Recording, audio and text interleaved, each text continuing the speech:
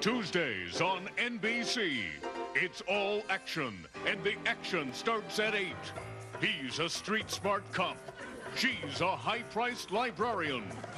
Together, they fight crime in Fishbone and Bookworm.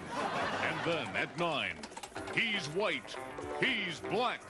Together, they fight crime in Whitey and the Black Guy. At 10, the action continues. She heads up a local food bank. He's a hopeless alcoholic. Together, they fight crime in Do-Gooder and the Lunch. Then, at 11, keep your eyes open, 'cause he was a serial killer. She had been convicted of a malicious wounding, but now they've gone straight to fight crime in Psycho and the Knife. And at 12, get your adrenaline pumping. He's a lug wrench. She's a spoon.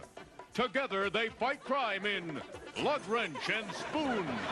How would they do that? Shut up. Then, at 1, he is an overweight basketball star. She is an underweight supermodel. Together, they fight crime in Barkley and Moss. Then, at 2, crime takes another blow to the gut with Blow and Gut.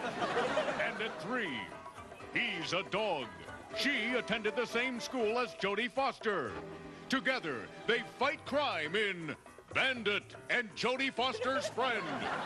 Then, from 4 till 7, you'll watch hilarious outtakes of Gilligan getting beat up by the skipper. It's all Tuesday. It's all action. It's all on NBC. How did we lose Letterman anyway? Shut up. Leno's not as good, you know. I said shut up!